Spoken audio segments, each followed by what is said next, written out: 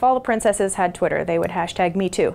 Oh, goodness. Goodness is something Snow White says. She would say like, oh, goodness me. I haven't done that in like 3 years.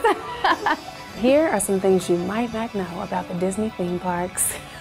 I worked at the main entrance of Disney Hollywood Studios. That was my job, was basically just being like smiling, creepy security that just like suggests people should leave. I worked in entertainment at Disney, so I did a lot of different roles. I got to be friends with Cinderella and Rapunzel. I was best friends with Princess Tiana. So friends with is the term used when you play this character. So I was Snow White. When you're at Disney, there's only one Cinderella, Mickey Mouse runs it. You're not allowed to say, I play Snow White or I am Snow White. They didn't want anyone to know who I was. And you couldn't post photos of, this is me as Snow White. It was, this is my friend Snow White. What advice would I give someone going to Disney? The best time I would say to go to Disney is any time other than the summer. Summer sucks ass. It's brutally hot. All the kids are there on vacation. There's just like waves of hot humanity coming in during the summer. So the best time to go, I think, is in October. Most of the time when I was working there, I didn't see people for like whole half-hour stretches. October in the daytime, it's actually pretty decent. The best time to go is immediately after the holidays are over. After Christmas and before Valentine's Day, because the weather is absolutely amazing. It should be perfect peachy keen, that's what Princess Tiana would say. Early afternoon and the evening is the best time because everyone's at lunch, babies and stuff like that are taking naps back at the hotel. Right in the middle there's like a sweet spot where you can just go to everything.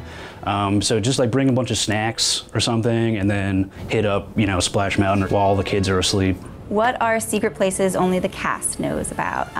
Definitely the tunnels. Disney's very good at hiding things. We have tunnels through every park except for Animal Kingdom. The other term for it is called the Utilidor. The biggest underground you will ever see in all the Disneys. Magic Kingdom is actually on the second story because it floods so much in Florida. And then there's the tunnels underground. It's just like dark and creepy. Creatures that are like half in costume but half not. You have your giant dressing rooms, dining halls, you have everything. We even have a subway. All of that underground. The underground tunnels, oh my gosh, that's where the real villains are. What can guests get for free? If you get a cast member at the right point of the day, you can literally just ask them, can I have a fast pass? And they probably give it to you. I know sometimes they do this thing where they pick someone and they give them a free night in Cinderella's castle or something like that, or they'll give them like an upgrade to a suite. Those things are so hard to predict. I couldn't tell anyone like how to go about doing it. I've seen some people give out hats as well, which is really cute. And they always have those people with your carts. As long as you're nice to them, they could probably give you something for free. Someone bumps into you and your popcorn spills. The cast members, the employees, they would run up and switch it out. And they'll replace it for free. Ooh, you ready? Okay, this is what you can get for free. Because Disney loves to extend the magic and make all the guests happy. You can complain enough to where you could possibly sometimes skip the line to see like Anna and Elsa or to see Princess Tiana and Prince Naveen. You'd have to complain to the right person. When we were at the main entrance, we'd pick like a random family and then we'd roll out the red carpet. And then they come in and it's like very cute. There's like fake paparazzi and stuff like that. But there's definitely something for like every area of the park. I would just ask one of the sweet old people in the morning. The cast members really are passionate about trying to make magic for everyone. If they can do something, they more than likely will, particularly, you know, for people that are just really sweet, really nice. What should people do when they meet a princess? Oh yes, oh my gosh, I have so much advice. Always say yes. We're here to have fun, like play along. The more you play along, the more you get out of it, the more fun it is for you and them. Be yourself, interact naturally. Like don't be too shy and hold back because the more you interact, the more they feel as characters that they can be themselves. Just be nice, be friendly, be quick because we're trying to get through as many people as we can. And then number two is just, if you can kind of sit back and relax a little bit and just kind of like hold your camera and watch versus trying to direct the whole interaction. The kids are gonna be more comfortable, so they're gonna like open up and they're gonna talk more. Some of the little kids get really frisky and they wanna go inside the dress or go underneath the dress. And Tiana's dress is one of the biggest layouts. It's got like 8 hoops. They'll try to go underneath the dress and one time the child got stuck underneath. If you have an infant, do not put them on a Disney princess's or prince or characters, anyone's lap, because I've seen explosions. Just don't put your baby on anyone at Disney. What should park goers avoid?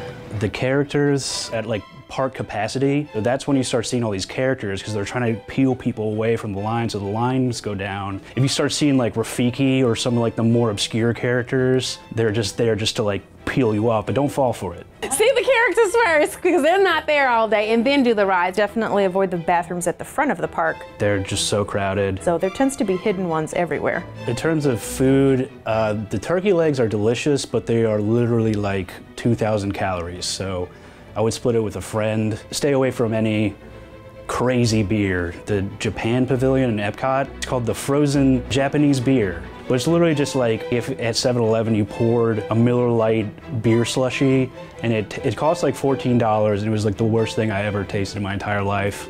Have I ever been propositioned while in character? Oh my gosh.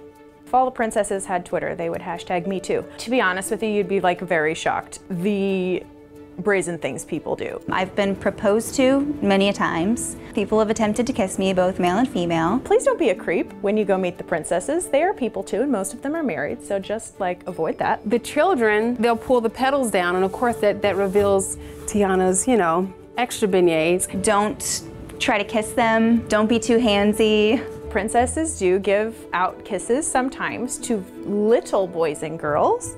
Big boys and girls, no, they do not. So just don't ask. So we get it all the time. The daddies would come up and they'd be like, Princess Tiana is fine. And then Tiana would be like, all right over here, sir. Don't be touching my beignets. If you inappropriately touch any of the characters, you will be arrested. If you inappropriately make a comment, you will be kicked out of the park. The characters are all humans too. I did actually date Snow White's prince for a bit. A lot of the princesses find their princes at the Magic Kingdom. They can turn into dream come trues or nightmares. Where do people go to hook up? Yeah, well, there's the classic, like, yeah, go to the castle or whatever. That's probably a good date. People just make out all over the place in Disney. It's kind of a little, yeah, yeah, you'll be in the parade and you're like waving to people and you're like, oh, there they are. Oh, now look at you two little fireflies just burning together down the bayou. Maybe you guys could actually skip on down to the Magic Kingdom. That would be perfect. See a fireworks show. Epcot, I feel like, is just like a lawless land, no one really cares. A Spaceship Earth, I imagine that's a good make-out ride, because nobody's really paying attention. If I was to bring a date, I would go there. The best place I can think of to go to be alone, and I don't know from personal experience, Morocco in Epcot, where you can drink around the world. Morocco has a lot of places that are just like off the path, and it just gets you away from the rest of the park. Me and my buddies, our thing was just like finding places to smoke weed, basically. There's like pavilions that they made in like 1993 that some ride broke down and like nobody cares because it's Epcot. This like pavilion was supposed to be about the human body. So there was this whole ride that was like called Body Wars, and now it just sits there and nobody guards it. So you can have your own body wars, so to speak. Thank you for watching. I hope you got to learn a lot of tips and tricks. All right, bayou. You get it? But it's like bayou, but it's still reference to the bayou. You gotta dig a little deep. Yes, okay.